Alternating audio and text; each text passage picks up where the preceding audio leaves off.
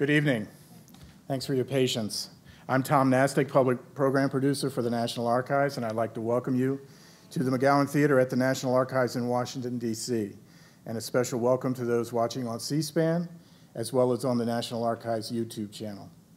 We're very pleased to present tonight's discussion on the historic connections between the temperance and women's suffrage movements of the late 18th and early 20th centuries, or 19th and early 20th centuries. Tonight's distinguished panel is moderated by Paige Harrington, Executive Director of the Sewall-Belmont House and Museum, and includes Dr. Rosalind Terborg Penn, University President Emerita, Morgan State University, Lori Osborne, Archivist and President of the Frances Willard Historical Association, and Christina Myers, Program Director at the Alice Paul Institute. The program is presented in celebration of Women's History Month and in conjunction with the National Archives exhibit, Spirited Republic, Alcohol in American History, now on display upstairs in the Lawrence F. O'Brien Gallery. Before we get to tonight's program, I'd like to tell you about a couple of other programs we'll be presenting in this theater. On Tuesday, April 7th at noon, historian Terry Alford will be here to discuss his book, Fortune's Fool, The Life of John Wilkes Booth. And on Friday, April 10th at 7 p.m., public television talk show host Tavis Smiley will be joined by National Public Radio's Michelle Martin in a discussion of Smiley's recent book, My Journey with Maya, which recounts the story of his enduring friendship with the poet Maya Angelou. This program is presented in partnership with the Smithsonian Museum of African American History and Culture. Book signings will follow both of these programs, and both will be streamed on the National Archives YouTube channel. To learn more about these and all of our public programs and exhibits, consult our monthly calendar of events in print or online. Another way to get more involved in the National Archives is to become a member of the National Archives Foundation. The foundation supports the work of the agency, especially its education and outreach programs. Pick up your application for membership in the lobby. As I mentioned, tonight's program is tied to our new exhibit, Spirited Republic, which uses nearly 100 National Archives documents and artifacts to reveal the federal government's efforts, successes, and failures to change our drinking habits. Just a few examples related to tonight's topic include the 1888 petition from the National Women's Christian Temperance Union calling for a prohibition amendment to the United States Constitution, a design patent from 1891 for a temperance badge, and an identification card from 1921 for Daisy Simpson, one of a handful of woman agents of the Treasury Department's Prohibition Bureau. The exhibit runs through January 10th, 2016, so I hope you will have a chance to come and see it. But now to bring us deeper into the topic, it's my pleasure to turn the program over to Paige Harrington, Executive Director of the Sewall-Belmont House and Museum. Previously, Paige served as the Vice President of Operations of the United States Navy Memorial and as an architectural historian at the preservation firm of architect Milford Wayne Donaldson. In addition to her work at the Sewall-Belmont House and Museum, Paige serves on the Board of Directors for the National Collaborative for Women's History Sites. Would you please welcome Paige Harrington and our panel.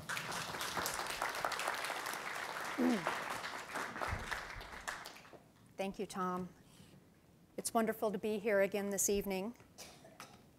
I would say happy Women's History Month, but I guess I will say instead happy very last few hours of Women's History Month. But we are still very delighted to be here tonight. I hope that some of you have taken the opportunity to see the exhibit upstairs. It is absolutely fantastic.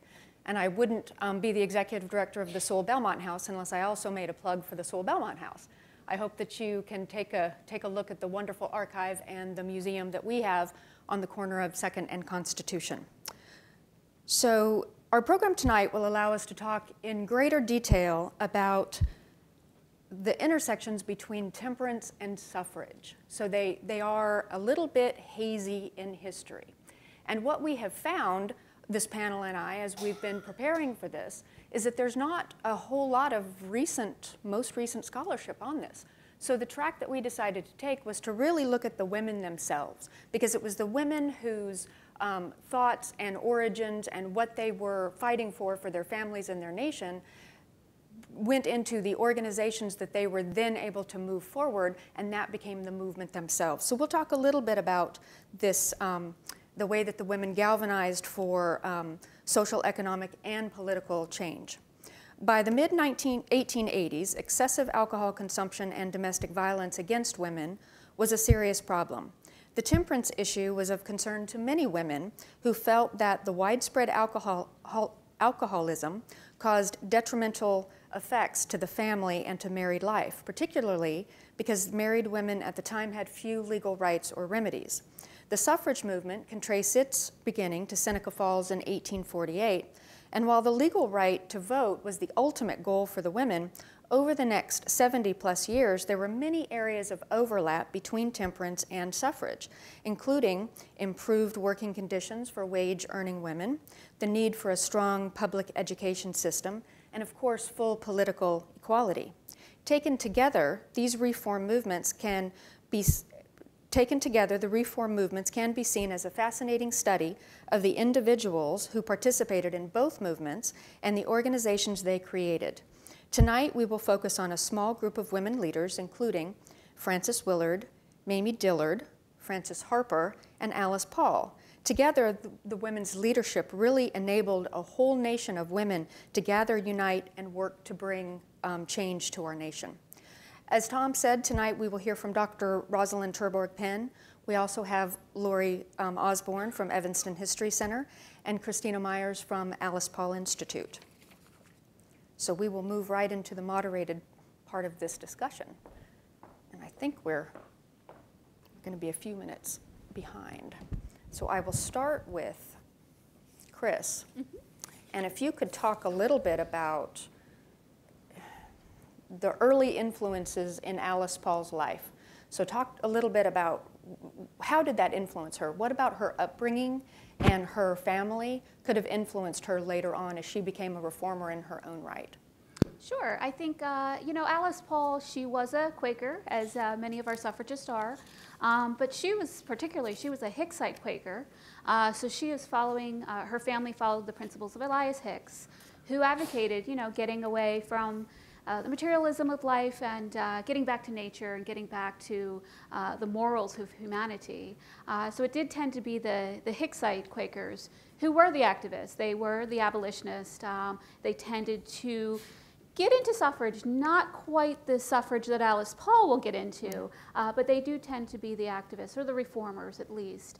I think, her mother was a suffragist, and we know that Alice Paul was brought to her first suffrage meetings in her hometown in Mount Laurel, or Moorestown, New Jersey. We know that that had some influence, but it's really not until in her 20s when she starts to become involved in suffrage. I think what Quakerism did for her, she grew up in a very small Quaker community. It was completely Quaker in southern New Jersey. She grew up with the idea that men and women are equal, that they had roles to play, active roles to play in life and in the community. She grew up with a sense of a social duty, that you have to make the world a better place, and that is something that she did take very seriously. And she also grew up with the principle of nonviolence, and that's something that she will have to answer to when she becomes a militant suffragist, as she's called. I think that as a Quaker, all of these principles and more are just part of her daily life in this Quaker community. It's something that she grew up with. It was something that she practiced at school, in her colleges. She went to Swarthmore College. Later on, she went to Penn, but particularly at Swarthmore, a Quaker institution, these principles were just ingrained in their daily lives. So this concept of equality and the sameness of everyone around is interesting, because I think it is when she works in the settlement movement, and later she's working as a social worker, that she steps outside of that Quaker bubble. And I think that really does have an impact on her in New York and later on in London. And I think that's really what's going to help her to become a suffragist, when she realizes that life is not so equal on the outside of the Quaker community, and she starts to see what women are experiencing in some of these communities that she sees in New York and in London. So I think as a Quaker, this principle of equality, it sounds so big, but it's something that even at the age of 92, she's still talking about that concept of equality and how ordinary it is, and how much she believed in it. And I think that's ultimately what brought her into the women's suffrage movement and made her a lifelong activist for women and equality. And we'll talk a little bit more as we move forward about the single-mindedness of Alice and certainly a lot of the other women as well. Can you give us a little bit of a background on Alice Paul Institute and tell us a little bit about what you do now? Sure. The Alice Paul Institute was founded, we are 30 years old this year, officially founded in 1985. And the Institute is housed at Alice Paul's home in Mount Laurel, New Jersey. She called it the home farm. But the house has been preserved not as a historic house museum, but as a women's history center and a girls leadership development center. We thought that Alice Paul, she wouldn't have wanted a museum per se in her name. She would want us to be doing something active for the cause of equality. So we thought, you know, we need to preserve her name. We need people to remember who she is. We tell her story, and we do have our museum in her honor, but we also have our Girls Leadership Development Center, and that is the heart of what we do. We work with girls middle school through high school and beyond, and we have a series of programs from a 10-week school-based program to summertime career-focused program, and from middle school through high school, and a girls advisory council that meets once a month at Paulsdale. And I think if Alice Paul were alive, she would like to see that kind of activity happening at her home. It is, and it's a fantastic place for those of you who have not been. It's absolutely beautiful. Let's go ahead and switch, and we'll talk to Dr. Terborg-Penn for a minute. If you could tell us a little bit about some of the women that you would like to be talking about tonight, and a little bit about their origins and how they got started and why you think that had such a impact on the work that they had done as they moved forward. Well, my work is on African American women suffragists and the various other movements that connected with the suffrage movement, and temperance definitely was one of them. And I look primarily in the 19th century and end with the women's suffrage amendment ratification. So I'm looking at from about 1830 to about 1920. But for today's activity, I decided to focus on the 19th century black suffragists who were also temperance advocates. One of the most important ones, I think, was Mary Ann Shadd Cary, who lived in Washington, D.C., and along with Frances Harper, who was from Baltimore. So, you know, they're regional people, if you know what I mean. D.C., Baltimore. Frances Ellen Watkins Harper was born in Baltimore in a free black family, because if you know this, you have to understand there were two types of black populations in the 19th century, the free blacks and the enslaved blacks. And the enslaved blacks might have nominally gained their freedom in the Civil War era, but they were mostly uneducated, you know. They were rural people. So unless they were given a hand up, and often it was the free black community that came in and did that. And churches, ministers did it also. So many of the women learned about temperance in church. But organizing was something else again. And it was the formerly free black women who had the education and the knowledge to organize who did that. And Mary Ann Shadd Cary would be a very good example of that. She was originally from Delaware, moved to Washington to go to law school at Howard University. So she became a lawyer, and then she worked also for the federal government, and eventually developed a group called the Colored Women's Progressive Union. And they did a variety of things, including promote for women's suffrage, but temperance was an important part of that as well.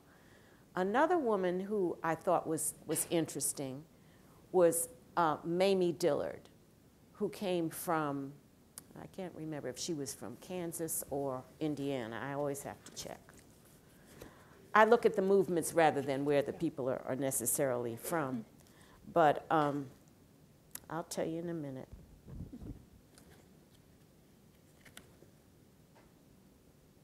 She was from Kansas, from Lawrence, Kansas. Okay. And she was involved in temperance work in the 1890s. And she organized several activities. But the main thing she did was to promote the Women's Christian Temperance Union, which had segregated unions. Yeah, my girl did it. She had segregated unions. So throughout the U.S., whether you were in the North or in the South, you belonged to a racially segregated union. But Mamie had to give them credit, the Women's Christian Temperance Union, because they did provide the movement that allowed African-American women to organize among themselves. So she was an important person in this. Another woman was Mary Ann McCurdy, and she was from Indiana. So you see, these are not all Southern women. In fact, the only one who's almost Southern, but not really quite, is Frances Harper from Baltimore. And Baltimore doesn't consider themselves South. Not very South. No. But Maryland was a slaveholding state. McCurdy was very interested in not only women's suffrage, but temperance. And one of the things that she said was that once we get the vote, then we can work on legislation to provide in temperance, period, because intemperance is killing us all. That was a very important thing, I think you had to say, because for many poor people, whether you were black or white or whatever, you drowned your pain in liquor, alcohol. Your pain might be emotional, it might be physical. You might work so hard that you came home and all you wanted to do was go to the bar or take a bottle, and it's the same thing now with a lot of people. So they were very important, I think, as grassroots leaders. Harper, however, becomes the superintendent of colored work for the WCTU. So even on a national level, it was segregated. You had to have a black woman to supervise the black organizations nationwide. And I think you have to understand that no matter where we are in the US, this whole question of race comes up, whether it's 19th century or today. And, but they found ways to overcome it and to do the kinds of things that they needed to do to help people in their own communities. And this was important because the women in the churches, and most of the organizers would go to the black churches and start the movement rolling there. And I think that was a very good strategy. Yeah. And they tied it together. So it was not only a moral imperative, it was a political movement as well. Because you're not going to end abusive alcohol unless you have a political way of doing it. Right. So they combined the political as well as the moral in that movement. That makes sense. So Lori, this is a good place to have you pick up so we can talk. If you give us a little bit of information, I'd like to hear a little bit about Evanston, the History Center, but then also about the Frances Willard House, and a little bit about the intersection of morality and temperance and politics. Well, first of all, I'm very happy to be here, but I should clarify, I am not the current president of the Frances Willard Historical Association. I'm actually a past president, so not a big change, but I am the current director of the Evanston Women's History Project, which is what connects me to the Frances Willard House and the the WCTU archives, which exist in Evanston. The Willard House is a wonderful, amazing house museum. It's been a house museum since 1900. Probably, we're not sure, but you can't find an earlier house museum that tells the story of a woman's life in the United States or in the world. So very early historic house museum. And then the WCTU's records, they're records of their local organizations, their national organizations, and it was a worldwide organization, still is today. All of the records of their work for all the different things they worked on, including suffrage, are there. So it's fun to come and tell their story. So I'm thinking Frances Willard kind of falls in between these two groups of women. She's at least 1 or 2 generations earlier than Alice Paul. She's born in 1839. She's the generation after the first wave of the suffrage, the suffragists in the U.S., Susan B. Anthony, Elizabeth Cady Stanton, are the generation before her, really her mother's generation. She doesn't grow up in a very progressive household. Her mother was a very progressive person and really kind of really encouraged Frances to take on whatever she wanted to do. But her father was traditional. And in some ways, her early life and the sense of limitations about what she could do, and those limitations simply because she was a girl, really sort of set her in motion. And those early moments where she's noticing that her brother gets to do things like go to school, and she is not allowed to go to public school until she's almost, ready to go to college. She's educated at home. She wonders why. There's a great moment. She traces the story of her evolution on suffrage to very early in her life. She does it later in her life, but she goes way back and recalls a time when her brother goes to vote with her father, and she says to her sister, Mary, her younger sister, Mary, don't we love our country just as much as they do?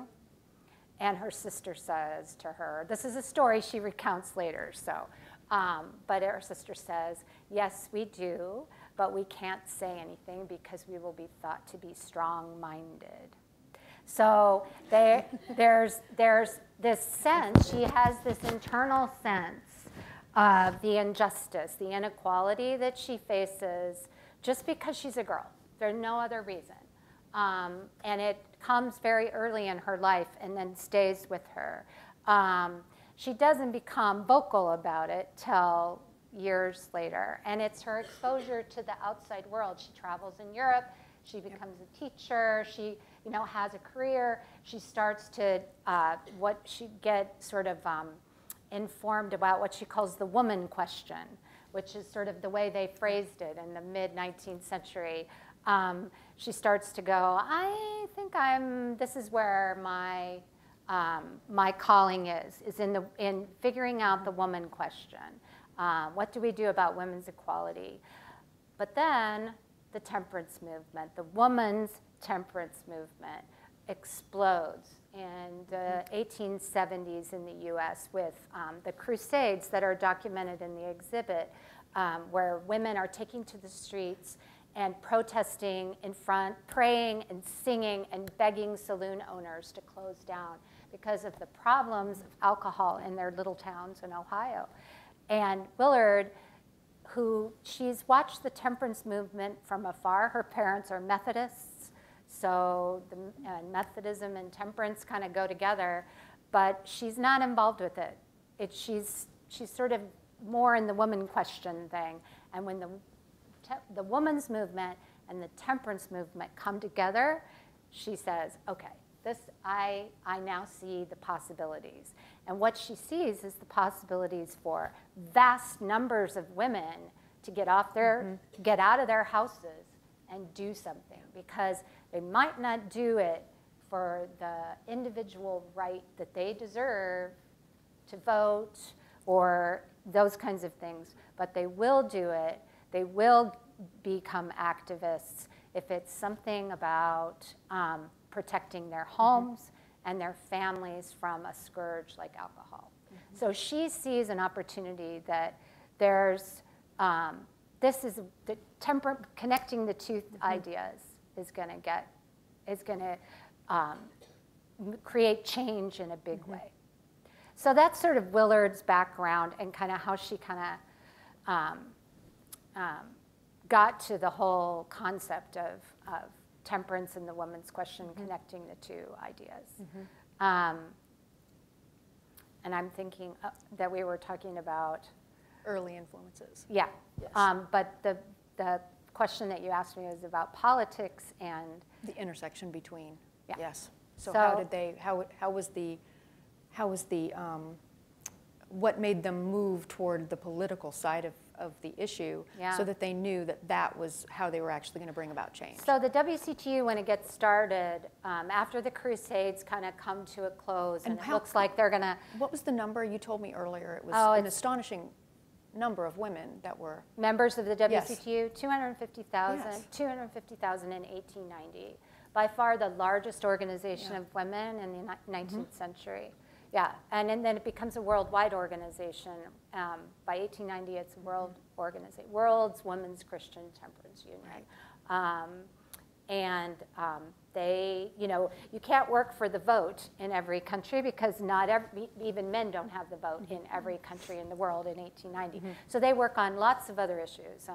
Frances Willard has what she calls her do everything policy, and she really means it, that the temperance is in everything and everything is in temperance. So they are a vast and comprehensive reform organization in her lifetime. She dies in 1898, before the real push towards suffrage in the 20th century. So she falls in that earlier generation. But going back to the start of the WCTU really is they call it the gospel temperance. It's about persuading people to change individually their alcohol use, and to persuade those saloon owners to close their doors, and to sort of individually get people signing the temperance pledge and things like that. Those early years, Willard is an officer in the WCTU. She becomes president of the WCTU in 1879, so she's the second president. And she takes it from that gospel sort of moral persuasion and the moral issue of, and it still exists, but she shifts it, and it becomes much more about politics and about gaining the vote and about changing things on a much grander scale. Exactly. So they never give up the temperance pledge, and they keep everything while they're evolving and changing. So interesting. Now, Chris, we were talking about Alice, and I had mentioned earlier her single-mindedness. So maybe you can talk a little bit about how Alice intersected with temperance. And I think that if you take it one step further than that and talk a little bit about the other reformers that she was a part of and that she was learning from, because she was very single-minded. She was suffrage all the way. Absolutely, and it's unusual for somebody like Alice Paul, who, we talked to our girls about who's your shero. For Alice Paul, that was Susan B. Anthony, who was involved in a lot of different movements. She was a labor rights activist, a temperance activist, and suffragist as well. Yeah. Absolutely. So, Susan B. Anthony was her own hero, and she picks up Anthony's federal work. Yet, when Alice Paul focuses and forms her own party, she becomes very single-minded. She focuses on that 19th Amendment, and is criticized for not focusing on other issues that would affect women, particularly since she is successful at bringing in a lot of different types of women. She brings in different classes and different races. So, women are approaching her all the time and saying, why are we not focusing on temperance? Why are we not focusing on African-American women's rights? What about the mother that needs to feed her baby? And Alice Paul would say, the vote first. That was her message, that the vote is first, and everything else will follow. I'm sure, although I don't have any numbers, I'm sure that a lot of her suffragists that come into the National Women's Party are also involved in the temperance movement, because I know there's a huge overlap between all of those reform movements. She has women that are interested in temperance. She has women that are, she recruits a lot of factory women, and they're in their labor rights activism. She's working with lower classes of women, and she's aware of what their needs are, because she was a settlement worker, she was a social worker. So she's aware of all of these issues. I think she takes lessons from each of these campaigns. However, her focus is singly on getting women the right to vote.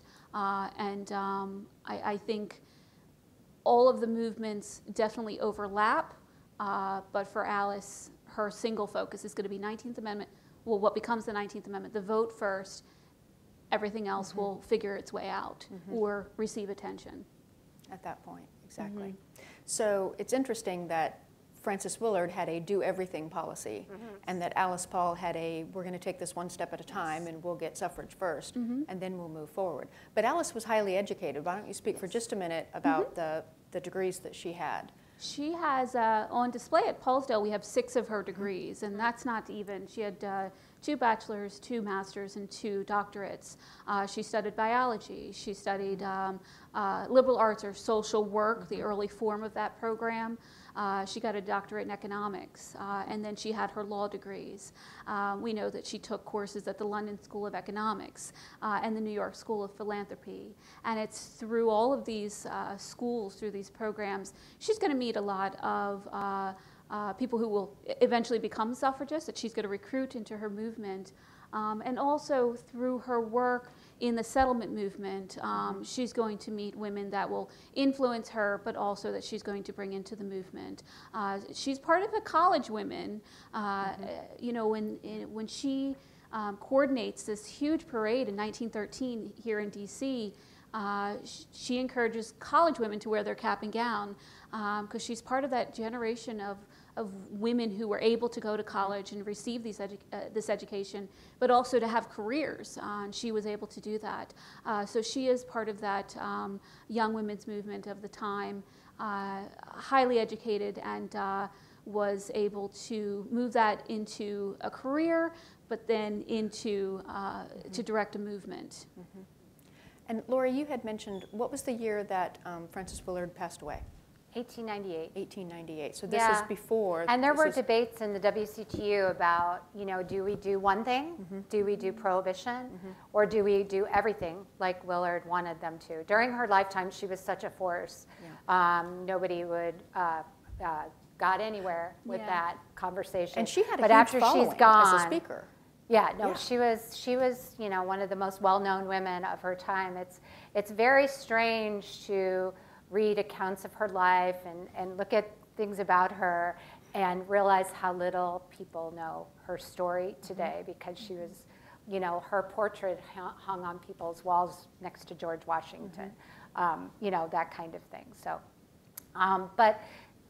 after she's gone, the WCTU really has to figure out, and they don't give up on the do everything, but so they're still working on suffrage, they're still working on lots of other reforms, but they turn their eyes towards prohibition. And as the prohibition movement gains steam, then you really start to see. So the debate for reformers, I think this is probably a common debate. I don't know about a lot of other reform movements, but do we do one thing and focus and do it well and get it done?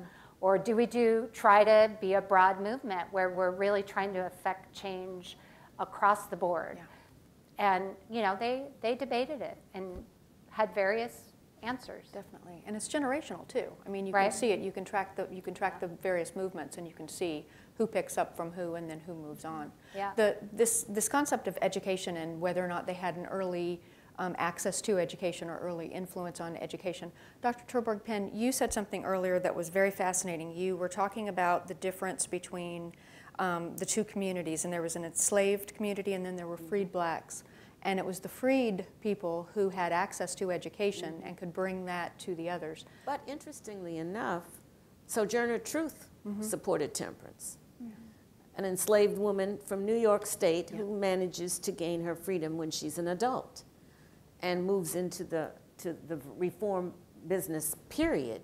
Abolition, women's suffrage. And she advocated for temperance.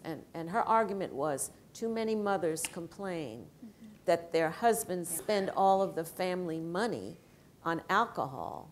And she's talking about black mothers. And she says, oh, I know they're miserable. You know, I know they're unhappy. That's why they're drinking. So to drown their pain, they're using the family money. And the mothers were just up in arms. So Truth, when she was in Topeka, Kansas, believe it or not, was talking about how you've got to combine suffrage and temperance, because this is the only way we're going to get legislation that's going to help the poor women who are suffering now. So it was a class thing as well. Right. Absolutely, economic factors in there. Yeah. Of course. The problem with alcohol, the level of the problem in those years is Yes. hard for us to really wrap our brains around. We think so differently about alcohol than they did. We consume so much less. If you see the exhibit, there's jugs and that compare how much raw 7 alcohol gallons? 7 gallons people per drank person, in different time Per year. periods, and you know, it's astonishing. So it's hard for us to kind of, and the prohibition, you know, it's a little bit of a joke, you know, it's kind of comical. Oh yeah, we're going to ban alcohol. Does anyone really think that would work, you know? But for them, it was serious business, and it was because for the WCTU especially, it was all those women and all the suffering in all those families and all the children. You know, I mean, you know, if you're impoverished because someone has drank away his wages and your wages, because you do not have rights to your own wages, what, you know, I mean, this is a serious problem. So. And it crossed race and class, which I found very interesting. It's fascinating. Yeah. It is. Tell me a little bit more about the role of the church. So it wasn't just as a religious organization, but it was also as a mechanism, social movements. Yes, yeah. The preachers, and it depended on, of course, the kind of preachers that you had, as well as the kind of leadership among the women in the church. And for most black churches, and I don't go to white churches, so I don't know. But in the black churches that I know of, there are more women. Is this true internationally or nationally? More women in churches? Yes. Okay, all right. Yeah. So the women would say to the minister, we've got to do something about this. And if he wanted to keep his congregation from moving on to another, he would have to listen to them.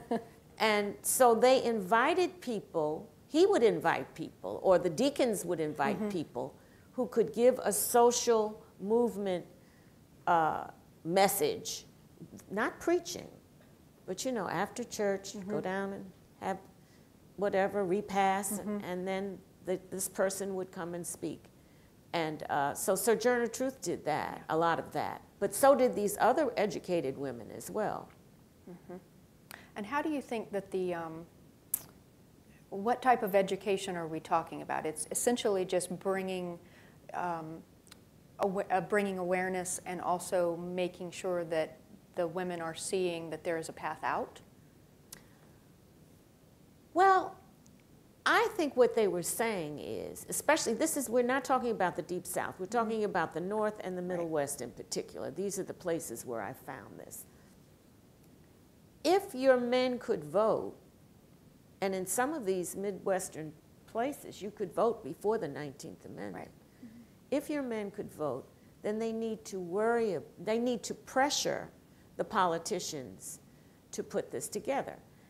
I suspect, even though I haven't found any evidence of this, that in some of these denominations, maybe the Methodists in particular, the black preachers and the white preachers would get together and talk about, you know, why don't we bombard our people this week and talk about the reasons that we need to lessen up this drinking. Somebody needs to do a study of that, but I haven't. But I find it very interesting that these connections were being made by these women. Now, Sojourner Truth was an illiterate woman. So she must have, she went to lectures, she heard, she went to something like this and would gather the information. So we're not talking about people reading about this necessarily. They would often go to, and they'd go to revivals, and that I thought was fascinating. Yeah, the church was powerful in making this spread. And the at the WCTU revival, they took talk advantage about of it. it. Yeah, they would talk about this at a revival.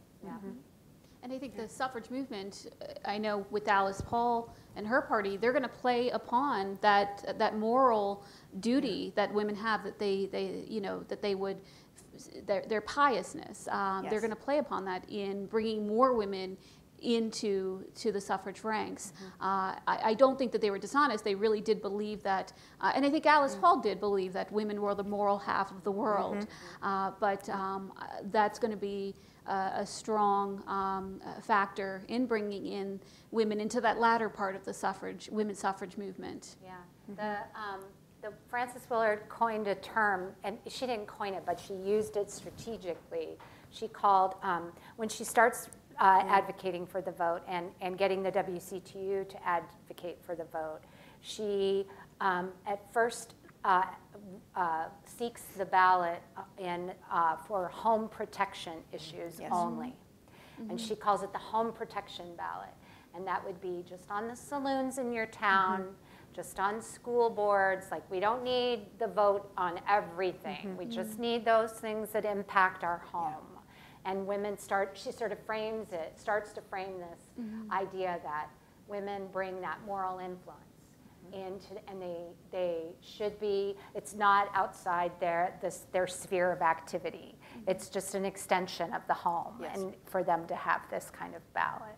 And then it changes over time. That's earlier in the evolution. But they start to take that phrase and turn it into municipal housekeeping, that women will use their vote for moral purposes. They will help to get rid of corruption, but also feed hungry children and give attention to those welfare causes.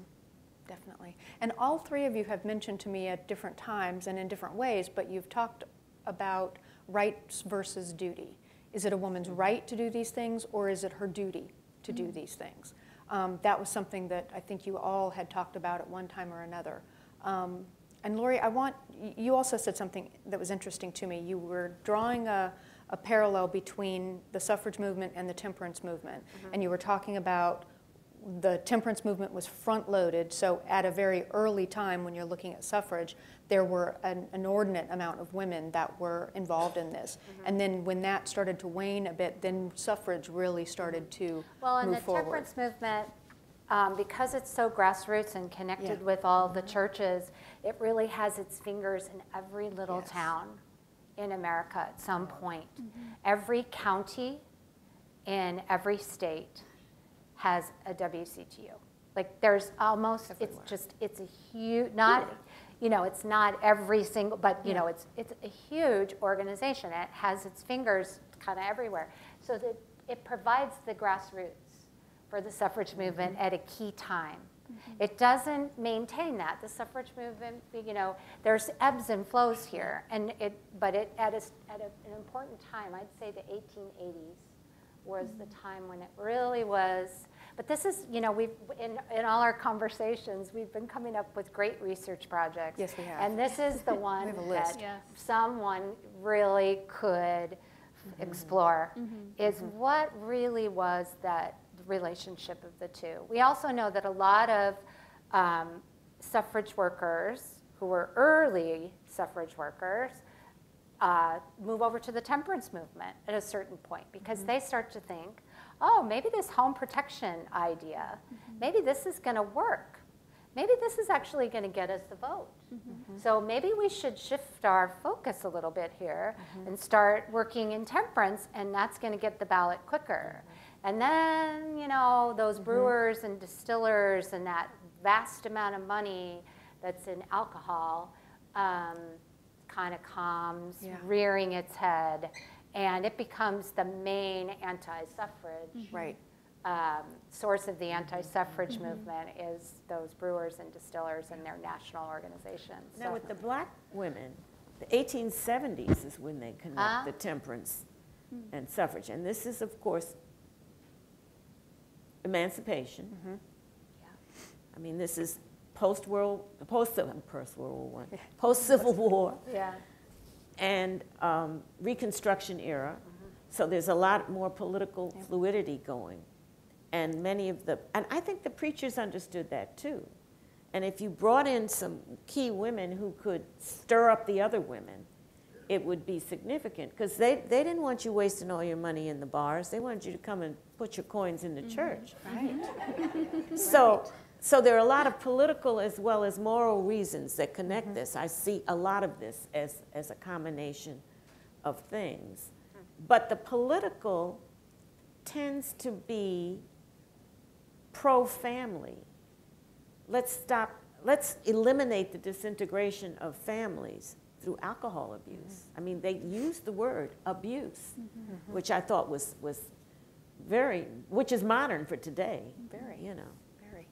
So that's a good segue for us to talk a little bit about the path of suffrage or the path of temperance.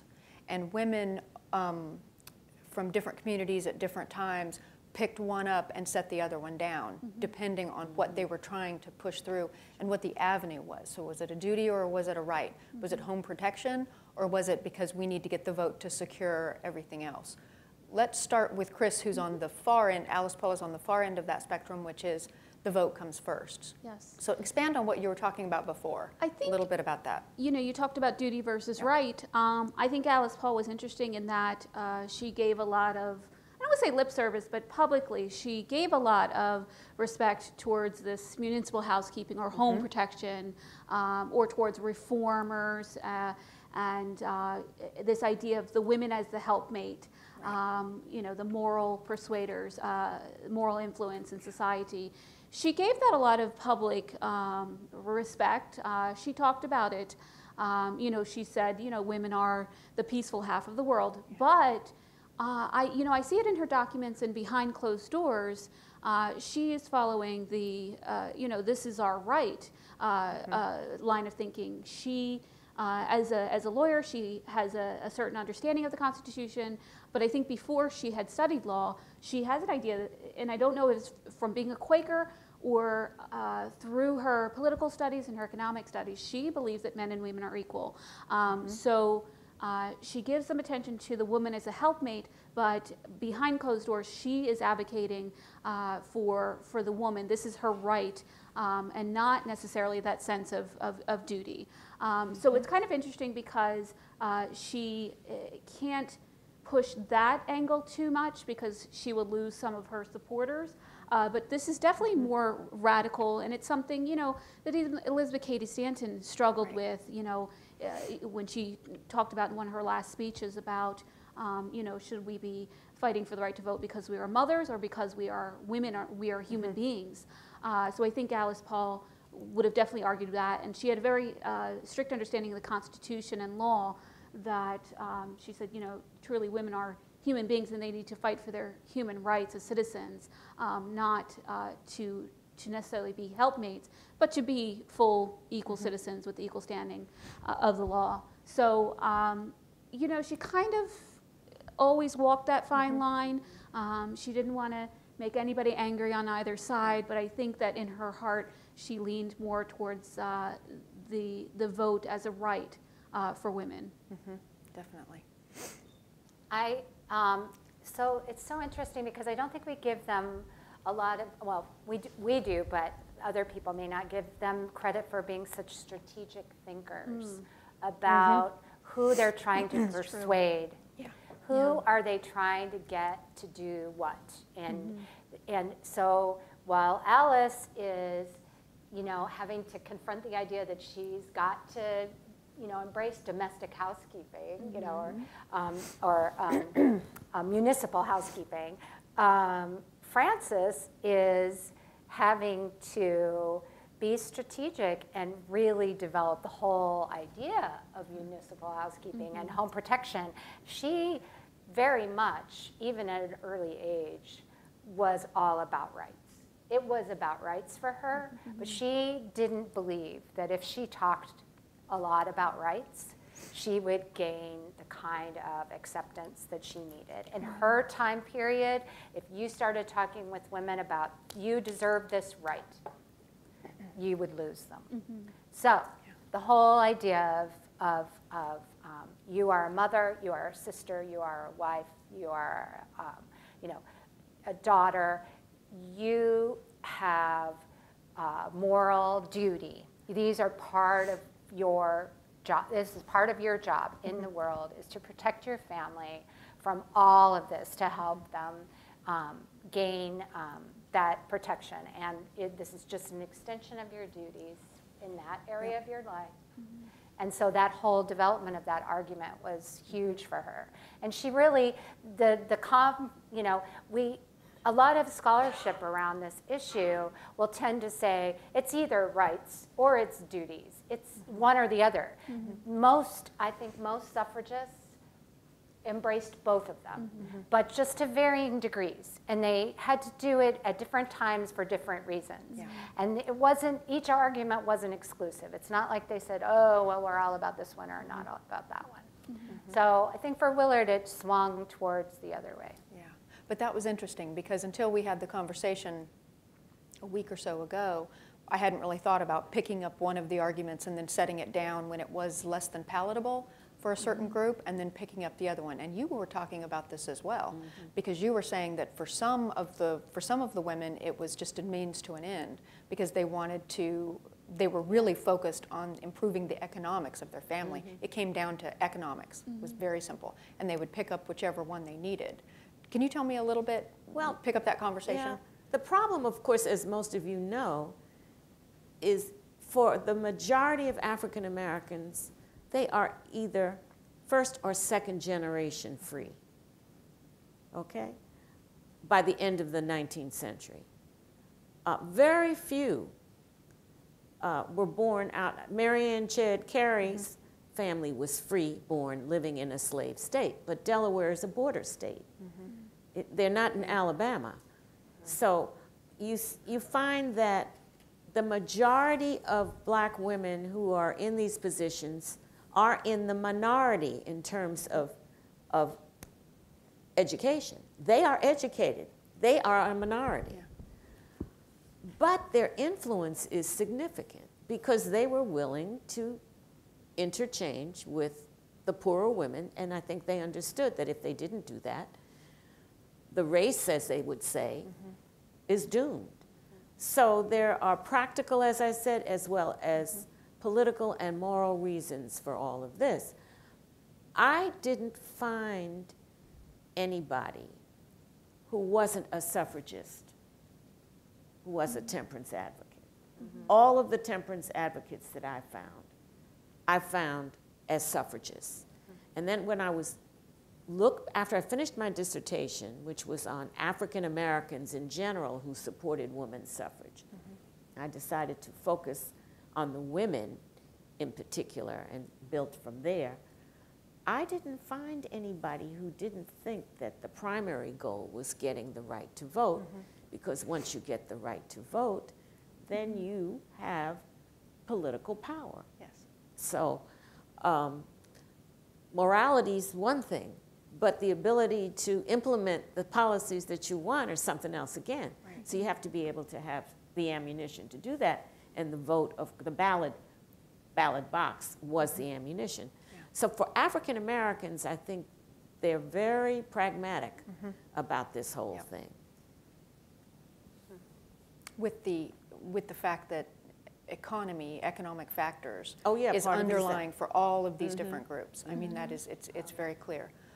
We have a few more minutes before we'll open it up to questions from the audience, but I wanted to talk a little bit, have you each talk a little bit about the two more things for the movement. First off, we know that there wasn't a lot of, there was a lot of overlap with picking up one piece and putting it down and then picking up Temperance, for instance, and then moving that forward. So we know that a lot of the groups went back and forth pretty easily. It doesn't matter what their reasoning was, it's just that they went back and forth very, very often. But we tend to hear a little bit more about that there was less than collegial working between all of the women. A little bit about the individuals.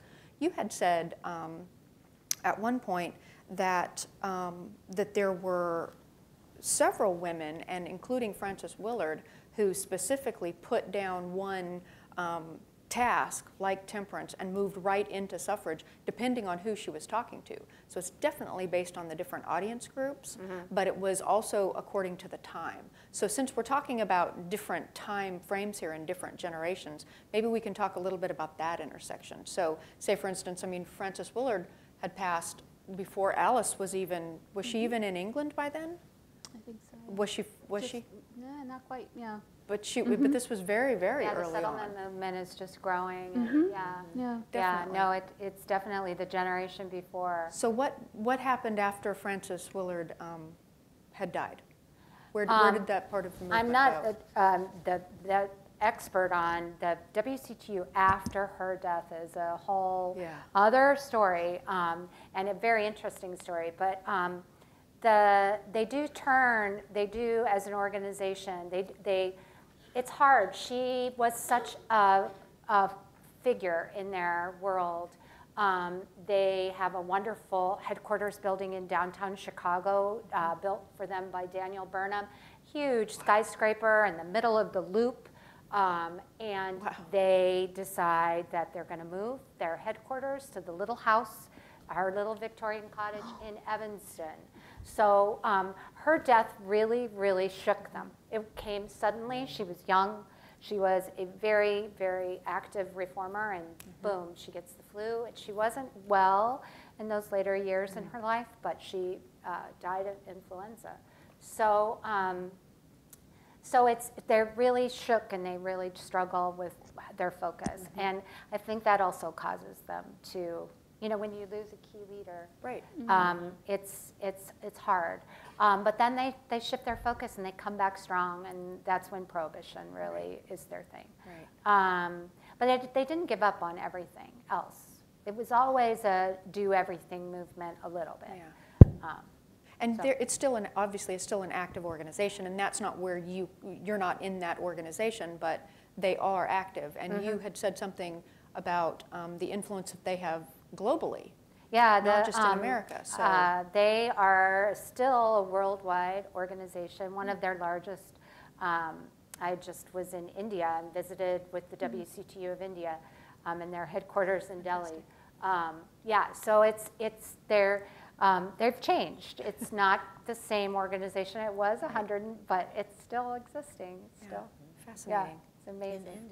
In India. Yeah, I know. And largely Christian, you said. And largely Christian. Which is fascinating. Chris, obviously Alice was, and her group, the National Women's Party, was successful at getting suffrage passed and then, of course, ratified. That was not the end of her quest, though. That was, again, sort of a means to an end. So talk a little bit about the next few decades for Alice and what she was doing. Even as she's taking her celebratory photos when women get the right to vote, she says that's a foot in the door, but she already knows that there needs to be more legislation, particularly in the Constitution. So she did write the Equal Rights Amendment. It was introduced in 1923 and introduced into every session of Congress from 1923 until 1972. And she's going to dedicate the rest of her life working for the ERA in the United States. She is going to do work abroad, though. She will start the World Women's Party, headquarters in Geneva, Switzerland, and she's working for women's suffrage internationally, but also all kinds of legislation that's going to affect women, everything from custody to citizenship to wages and things that would affect women legally. But really, the ERA is the heart of what she is doing after 1920, in her very later years, she is going to encounter the women's liberation movement, and it's kind of interesting because all of these issues, all of this overlap of issues is going to come back to her, and people are going to be critical of her. Why are you not paying attention to the civil rights movement? Why are you not paying attention to mothers who need daycare services? And she said the same thing again. She said, well, when we get the ERA, we will be able to address all of these issues legally. In the court system. So she dedicates her life towards the ERA, and even in her final years, in her 90s, she is starting to speak to reporters because 1972, Congress did pass the Equal Rights Amendment, but it goes to the states for ratification. So it's in this time period where she kind of knows that it was given that 7-year deadline. It was extended to 10 years. And I think she knew in her heart that it was going to have a hard time getting the full ratification. And indeed, that is what happens. By 1982, the ERA falls 3 states short of ratification. So I always joke, if Alice Paul were alive today, she'd stop the presentation as it is and put you all to work on the Equal Rights Amendment. Yes, she'd have you on the phone. She'd have you all over social media.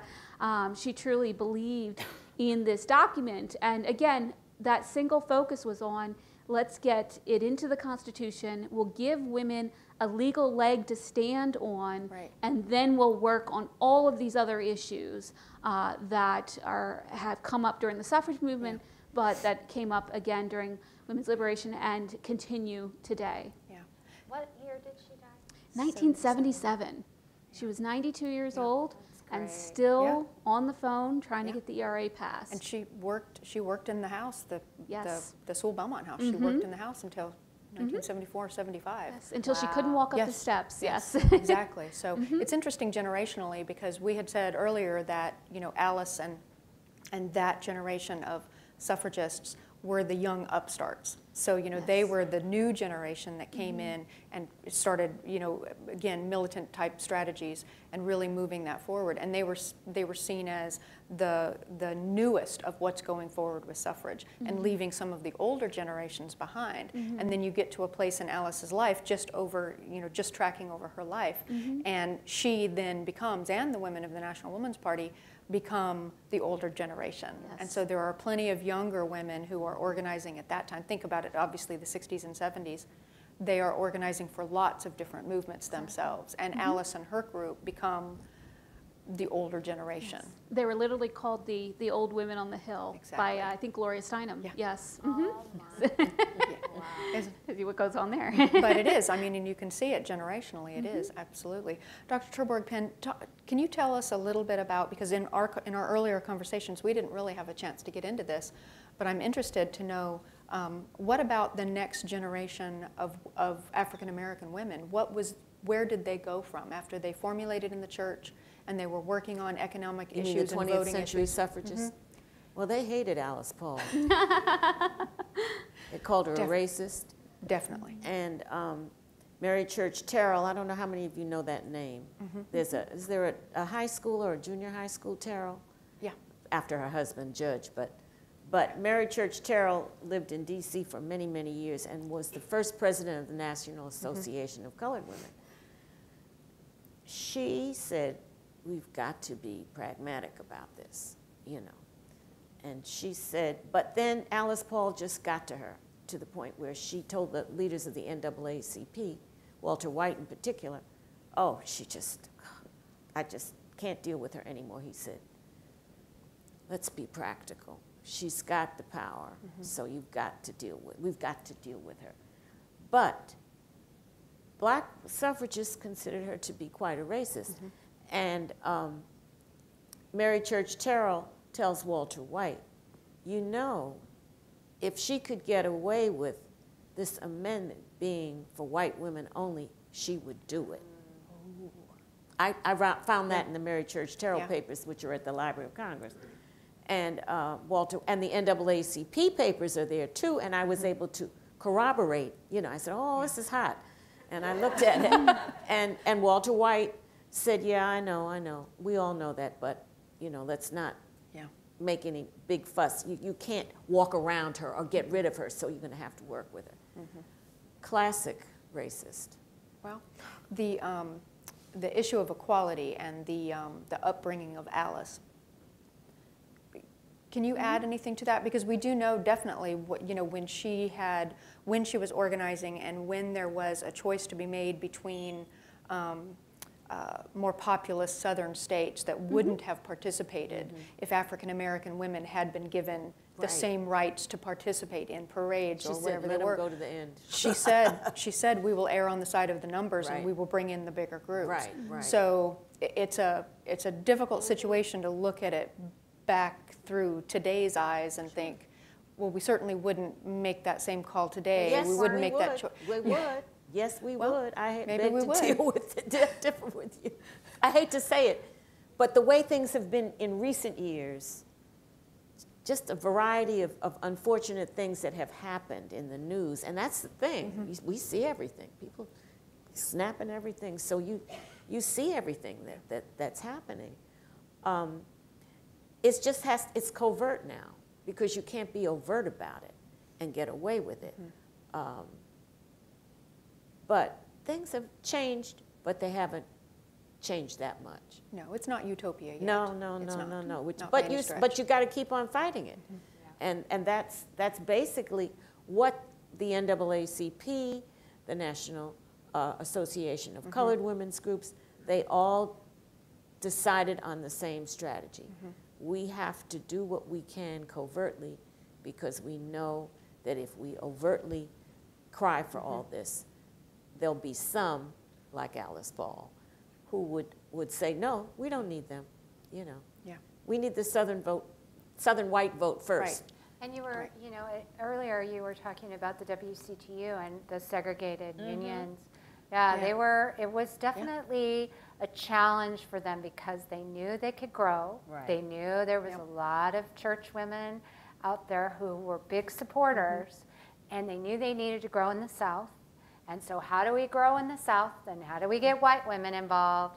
And how do we get black women involved? And how do we toe this very difficult line?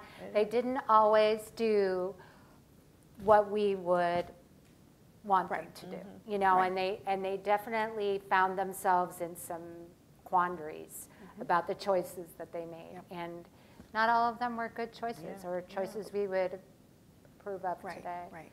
But they struggled, I think. Yeah, I think Alice Paul is interesting because she's a Quaker, but also she is charged with racism.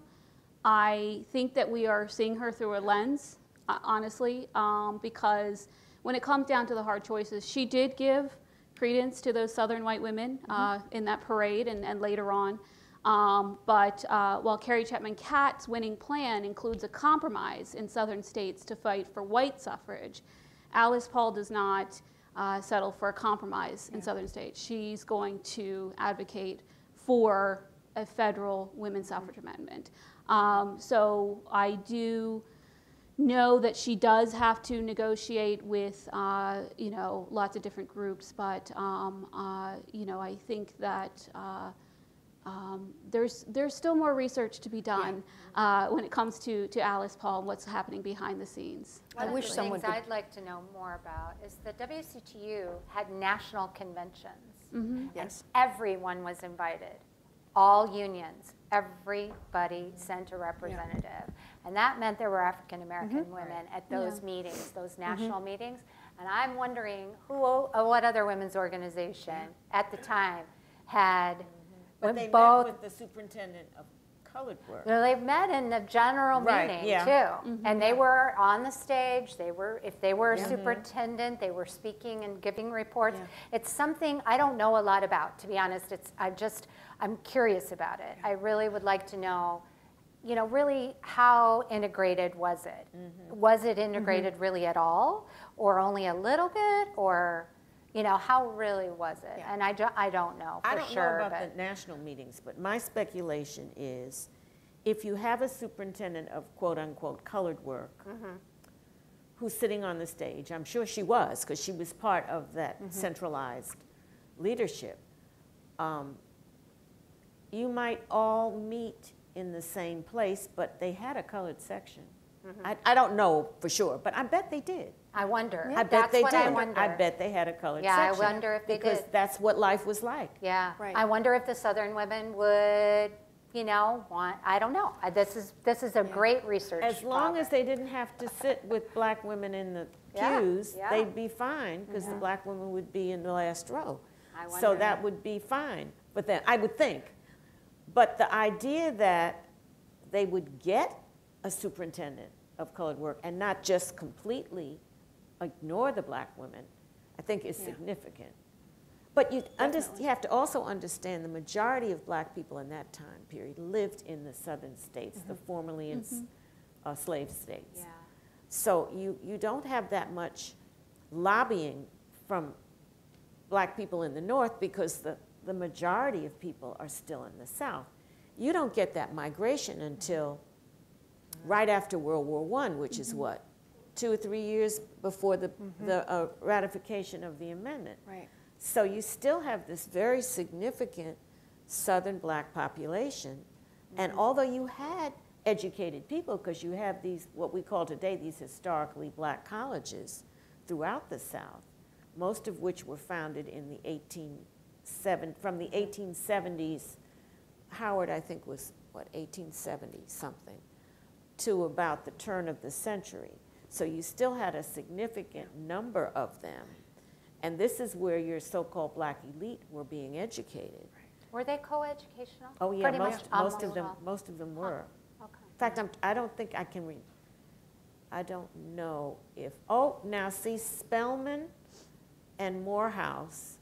Might have been all male. Oh, Yeah. Morehouse was across the street from Spelman. So it was like, you know, your boyfriend was across the street. You know. Yeah. And they were organized in the 80s or 90s. So you had, I know of at least those two. Right. There's also one in Virginia, which will come to me in a minute. But the majority of what we call HBCUs now, historically black colleges and universities, were co-ed. And most of the people were what we would call middle class. You know, the doctors and the lawyers' children, went, the post office people who often had political appointments, the rich farm owners, because you did have some. These are and then you had people from the north who would send their children to these schools in the South because there were very few. There were some in Philadelphia. Right. In fact, Cheney University was that early antebellum black school that eventually became Cheney University in Philadelphia. But this idea of you can't get rid of them, you know, so you have to sort of work around them, is because we do need them for some things, you know? Yeah. So it's interesting. It is. But you had to have a professional group to maintain this segregated society. Yeah, it is. And I think if we've come up with, I don't know that we've come up with any answers here tonight. We've probably just come up with a whole host of new questions that are begging for certainly scholarly research. I would hope that there's a whole list that of questions that we could come up with. I know that Lori and Chris have said that many times before. So we have probably about 15 more minutes that we can take questions from the audience, and they can be general questions or they can be questions directed to a certain person. But if you would like to go ahead and start queuing up, there are microphones on both sides. You could queue up on either side. He did, and he's fast, so we'll just go ahead and start with him. So the word tempering, to my understanding, means moderation. It doesn't mean abstinence. When did the group switch from reduced alcohol consumption to cutting it off entirely? Was Women's Christian, whatever, was it abstinence from the beginning, or was it moderation and they switched? It was abstinence. They just used the word temperance. Yeah. The language is really important, right? We know that, or the words people use, and that's what they meant, the 19th century, when they're talking the temperance movement. They don't use the word prohibition right away. I don't know exactly when that word kind of comes in. It may come in earlier. I just don't know. But it's woman's, by the way. If you want to spell it correctly, you use the A. Yes, A. Plural, woman's Christian Temperance Union. Yep, interesting. So. Why don't we switch to right over on this side? I guess this is for whoever might know the answer. In both the temperance and suffrage movement, what role did men play, particularly in leadership? I mean, did they sort of take over when they got in, or did women? In the temperance movement, men were, in the WCTU, men were not allowed to be leaders at all. Yeah.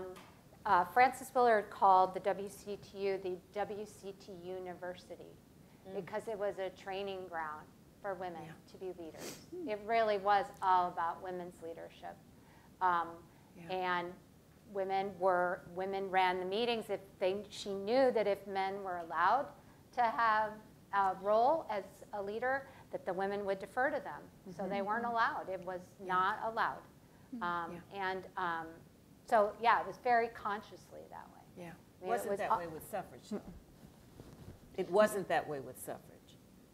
Because at Seneca Falls, they had a man, I forget who it was, who chaired the thing. And Frederick Douglass was there. Yeah. And he was there and he spoke. Was that what? I think it was. Yeah. Yes, it was. So, and throughout, and I think that was deliberate, because you're not going to get men to listen to the women, so you need male surrogates to speak for them, because it's the men who can vote. Right. You know, so I can see the method in that madness. You know, with Alice Paul's party, it was women. I mean, there was a joke about Alice's cousin one time. After the Second World War, he was a soldier and he stayed at the Sewall-Belmont, and she said, "You're the only man has stayed at the Sewall-Belmont." I thought that was kind of interesting. They actually did have a contingent of men that marched in the 1913 parade, so they're certainly supporters. And they, we know that she worked with a team of lawyers. That, you know, there's one gentleman that really goes to bat as an attorney for the suffragists. He's a real supporter. But there's also some funny stories of Alice Paul. You know, when these lawyers would come in, she would have them do work like, you know, put some stamps on these envelopes. And they never did that before because nobody ever treated them as secretaries.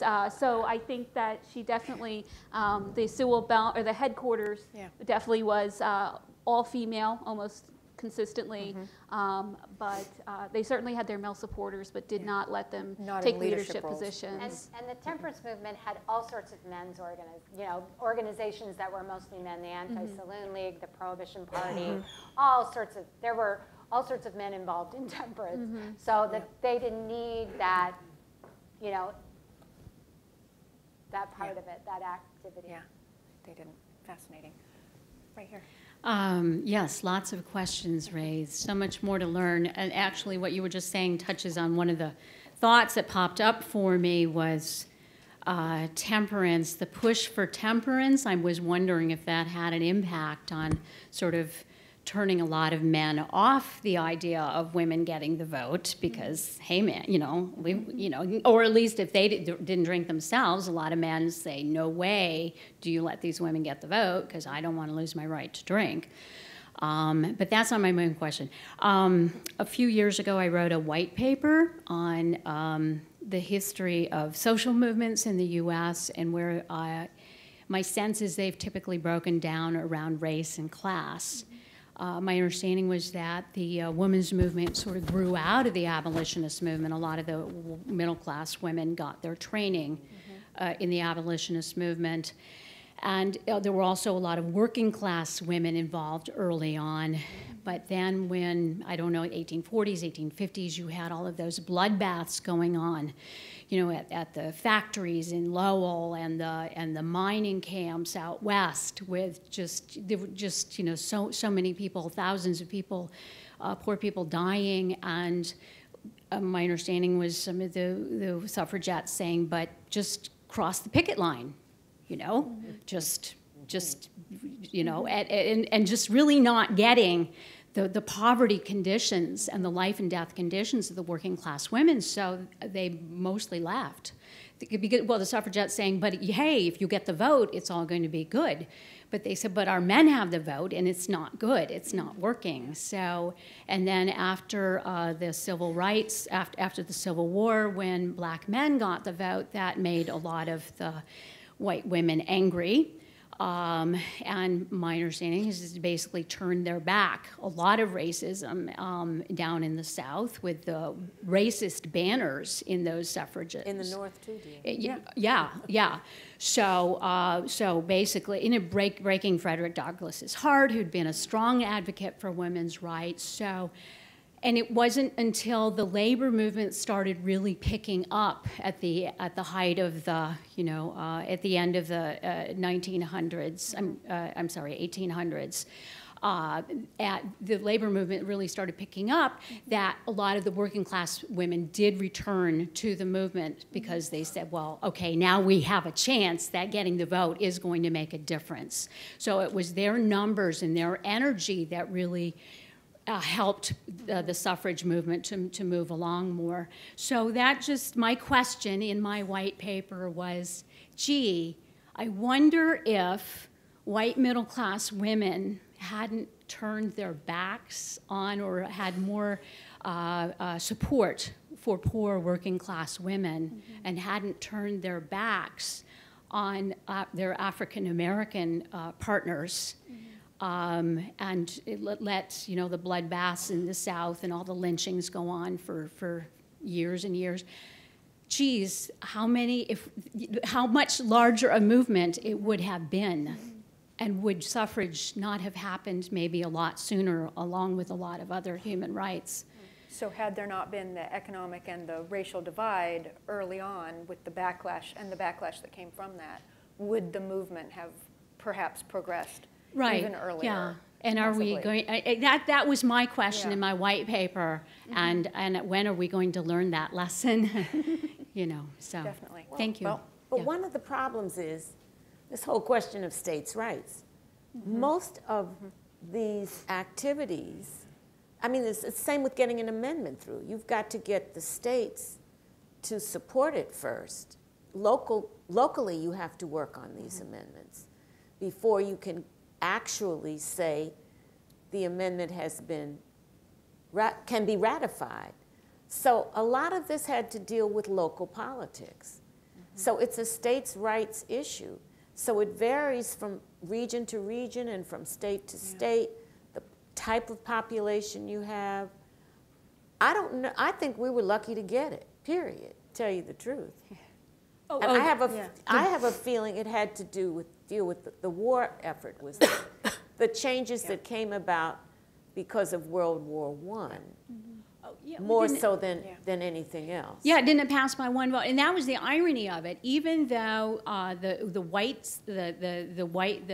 suffrage movement had actually become racist when they felt that it would serve them to convince, particularly the white Southern legislators. Then the irony was, for all of that, didn't suffrage just pass by one male vote? A senator, was it, or a congressman from Tennessee, whose mother sent him a telegram that night and said, "If you don't vote for women, I will never." So he switched his vote, and that's so for all the selling out of African Americans, what did it? It didn't work. That strategy. Yeah. I mean, so. I don't know that you could make a definitive answer either way, frankly, because it's trying to prove what didn't happen. So it's quite difficult to try to do that. But like we said, it's certainly a topic that I hope more people address and move forward with on a scholarly application, because we, Lori at Evanston, Chris at Alice Poe Institute, myself at the National Women's Party, there are repositories of documents that we may know generally what we have. They may be loosely cataloged, but they are, it's years and decades worth of good, solid research materials that no one has just gone through. Simply because when you have tens and tens of thousands of documents, and a small staff, you simply aren't going to be able to get through that. So there are plenty of ways that I think we could look back on that history and find ways to improve ourselves today. Absolutely. I just think we just need to hopefully work so that we're making sure that organizations are supported and that small repositories are not really forgotten, because then no one has access to the research. And that I think would be the true worst thing that could possibly happen, is if we just close up the boxes on this history and nobody takes a look at it. I think that's just, it would be a complete waste. So I think we have one more question here, and then I think we might have time for one more question after that. But We'll see how far we get. First of all, I want to thank you, ladies. I would love to do a semester with all of you, so that would be a grand delight. I have a tiny question and then a slightly broader question. You mentioned the metric of 7 gallons. Was that per person per week? I did not get the rest of that. I think it was per person per year. Per person per So year. as an adult, they would drink 7 gallons of alcoholic beverages per person per year, raw alcohol. Got it, okay. Correct. All right, Yeah. okay. And it's different depending on the year. So who knows Yeah. what year is that, Yeah. 1810 or? Yeah, I'm not sure. I know it was It's a good bad. number. It's a huge amount. Yeah, over the top. My broader question, and Rosalind, perhaps you could provide a strong answer here, probably you too, Chris. It's my understanding that in that March 3rd, 1913 parade, that Alice Paul had asked the African-American women to march in the back. Yes. My perception was that was a very unwise strategic decision. Does your perception go back to that decision in terms of the bundling of perception of racism of others as to who she was? They knew she was a racist before that happened.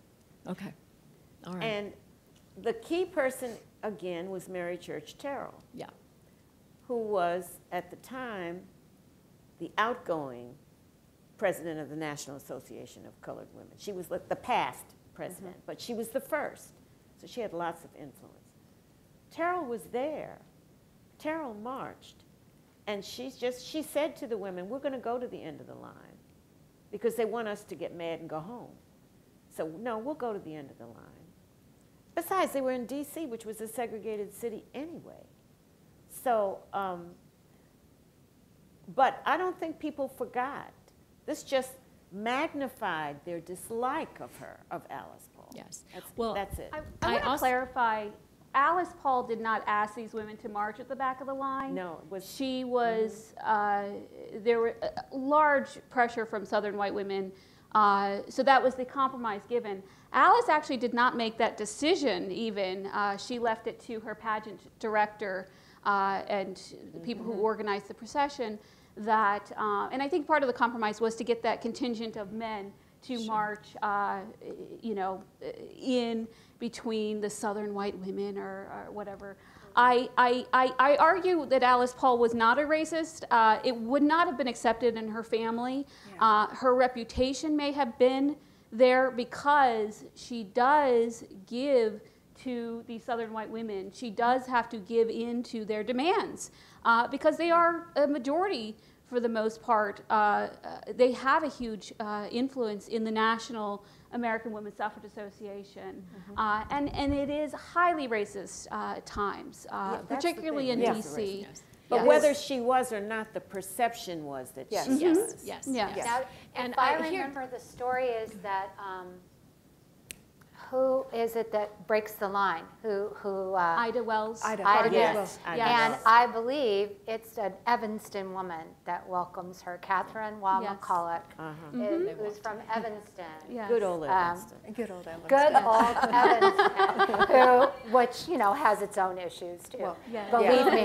But at this moment, it's an Evanston woman who There's a lot of welcomes drama. Ida B. Wells. Yeah, a lot of drama. Lots of drama. Well, are you aware in 2013 when we did the 100-year march here, which I participated in, and it was heralded by the African American Women's Sorority Delta that had Sigma only been in Theta. existence for a couple of weeks back in 1913. Right. Delta It was a Sigma Theta. heavy, Which is not heavy. mine, by the way. It was a heavy African American march to honor it, and I don't know. Did you march in it? Oh yes. Okay. Oh, yes. All right. Ironically, just because it did, and ironically, because they had done such a wonderful job of organizing, it ended up being the white women that were in the back of that parade. So those of us that kind of knew the history kind of looked at each other and laughed a bit. Anyway, that's all I have. But again, thank you, ladies. You've been delightful. Thank you. Thank you. I think one more. My question is for Chris, and I'm just wondering what was Alice Paul's relationship with new wave feminists such as Gloria Steinem, if any, especially during the struggle for the ERA? I love that question because while Alice was the younger generation of suffragists and had to go up against what she called the old guard.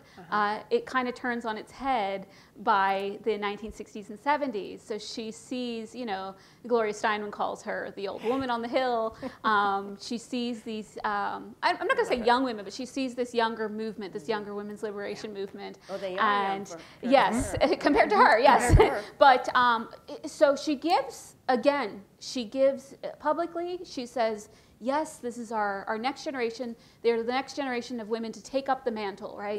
Yeah. Behind closed doors, she's very concerned about this movement. The National Organization for Women, their platform has, 7 different components to it. Everything from how women are represented in the media, to daycare, and ultimately abortion is going to come in as a major issue as well. So she says behind closed doors she is very concerned about this new movement, that they will stumble out the gate, is her words, that she's very concerned that they have too many things that they want to focus on, that they will lose focus, they will not be able to hone in on one thing, and they also didn't have a central leader. So she kind of foreshadows how effective is this movement going to be without one goal and one strong leader, or at least one team of leaders. So again, to the media, she says, hurrah, and good luck, ladies, but behind closed doors, she's very concerned about what these young women are going to do with her movement and her ERA. Definitely, definitely. And there is still plenty of questions to get answered. I mean, obviously, as the women's movement has moved forward out of the 60s and 70s and into the 80s, and these are things that we're still addressing. Certainly, you can't, and as we are coming up on an election year, you simply can't turn on the TV or the radio without hearing something about the women's vote and who's doing what and what the organizations are saying and that sort of thing. So it's definitely... Stay tuned, because we've got 100 years of women voting. We do. Coming in 2020. Centennial for suffrage is in 2020, so yes. there's a lot of work, might I say, to be done before then, so that we can celebrate that in the manner that we should be. I think we are completely out of time, Tom. I'm fairly certain we are. Excellent. Well, thank you all very much for coming tonight and being here.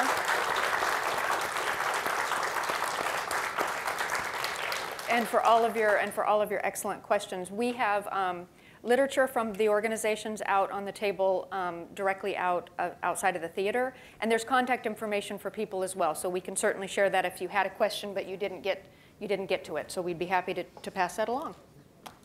All right.